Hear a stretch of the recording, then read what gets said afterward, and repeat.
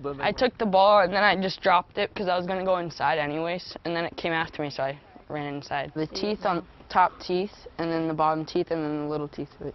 Wes Brown has the teeth marks on his leg to prove it, and a bite on the finger. I saw something that looked like my cat at first because it was really dark out, and then I saw the ears, and so I started to go inside, and then it attacked me on the leg, and then I tried to hit it off with my hand, but it got me in the hand, and then I shut the door on its head. It was scary. It was a vicious-looking animal. Smaller ears than a fox. The snout is different. A different tail, too. It's long, but it's not as bushy.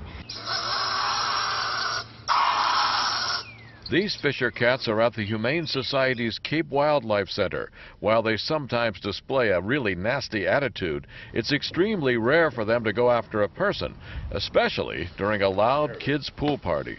Come on, kitty, kitty, kitty, kitty, kitty.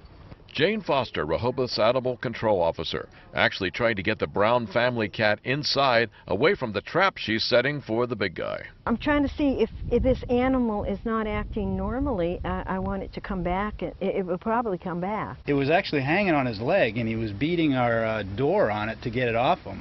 5 rabies shot down, another series to come. Wes and his parents admitting they are a little concerned about a return visit. Well, I'm definitely very scared. Like, it's the first time I've seen a Fisher cat, so I'm not exactly sure what it is. I wasn't sure if it was a fox or not. You don't want to see one again, do you? No. That's the trap they left to try to get a hold of this, and the Browns are hoping they never see this thing again, in the trap or otherwise. Hope it never comes back. In Rehoboth, I'm Jack Harper, WCVB News Center 5.